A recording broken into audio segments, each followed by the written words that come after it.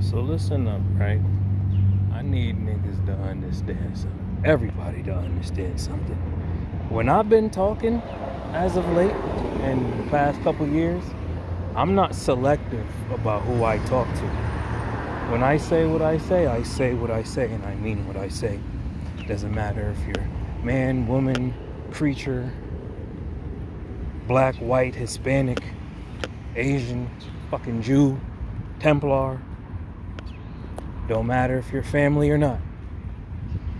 And the funny thing is, y'all motherfuckers been doing stuff to me. Y'all been doing your little voodoo on me, putting stuff in my food, in my drinks, weed, everything.